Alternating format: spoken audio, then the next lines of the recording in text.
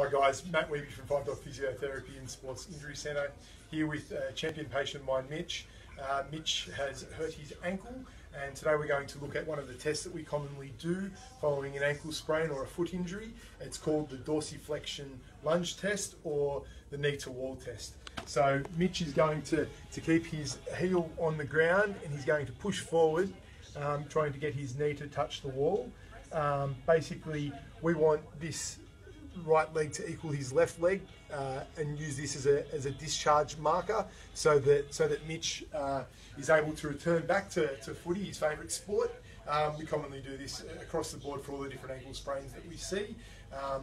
If he doesn't get his dorsiflexion range of motion back, so getting his toes back towards his head, that can affect the way that his calf muscles work, his push-off power, and also the way that he's able to balance. So it's really, really important indication and a predictor of return to play and predictor of recurrent ankle injuries. If you don't get your dorsiflexion range back, it also can minimise the ability to squat, as if your knees are coming forward when you do squat.